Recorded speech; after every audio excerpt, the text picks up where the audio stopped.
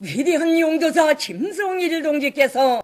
The great leader Kim Jong-il, General Secretary of the Workers' Party of Korea, Chairman of the National Defense Commission of the Democratic People's Republic of Korea, and Supreme Commander of the Korean People's Army, met on Friday. Choummaly, General Secretary of the Central Committee of the Lao People's Revolutionary Party, President and Chairman of the Central Committee of Defense and Security of the Lao People's Democratic Republic, on a visit to the DPRK.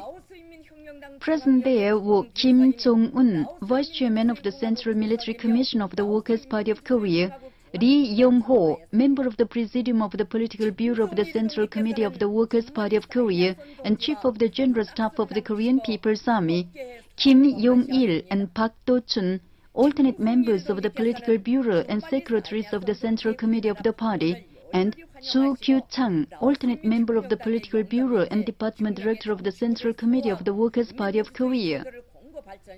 Present there on the opposite side were Thongren Sisurit, member of the Political Bureau of the Central Committee of the Lao People's Revolutionary Party, Chairman of the Committee for External Affairs of the party and Vice Prime Minister and Minister of Foreign Affairs of the government,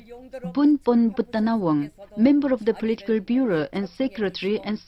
General of the Central Committee of the party, Juang Sumbunkan, Secretary of the Central Committee of the party and Chairman of the Propaganda and Education Ideological Committee of the party, Fongsawat Pupa, Minister and Secretary General of the Presidency, Chansamon Chanyerat, member of the Central Committee of the party and Vice Minister of Defense, and Charun Warintarasak, Ambassador Extraordinary and Plenipotentiary of the Lao People's Democratic Republic to the DPRK. Kim Jong-il exchanged warm handshake and warmly met with Choummaly. Kim Jong-il warmly welcomed the Korea visit of Choummaly and extended his warm greetings to all the Lao people fighting to defend the gains of revolution, consolidate and develop the people's democratic system, and strengthen the national power of the country as a whole under the leadership of the Lao People's Revolutionary Party. Choummaly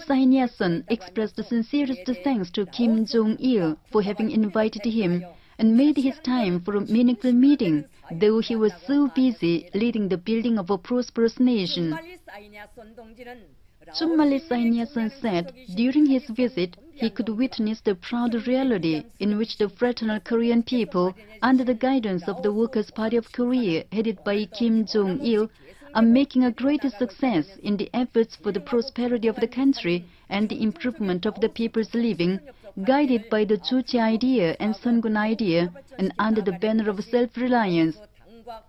He extended his kind greetings to all the Korean people in their dynamic efforts to build a prosperous socialist nation and accomplish the cause of national reunification on the principles of independence, peace, and great national unity.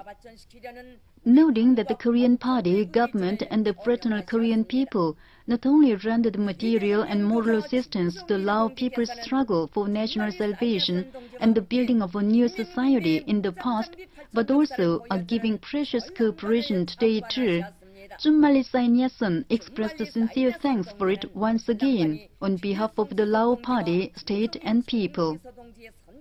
The Laos-Korea friendship sealed by Kaisan Phombihan, respected President of the Lao people, and President Kim Il-sung, the great leader of the Korean people, is invariably carried forward and expanded today too, he said, and stressed that it is an unshakable will of the Lao party, state and people to defend and further strengthen and develop the traditional Laos-Korea relations of friendship and cooperation, a wonderful and precious legacy in the future too.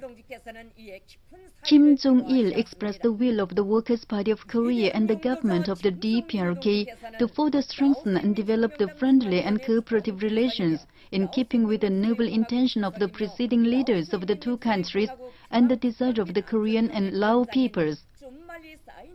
Kim Jong-il, together with Choummaly visited an exhibition showing the history of the development of armament of the Korean People's Army. Choummaly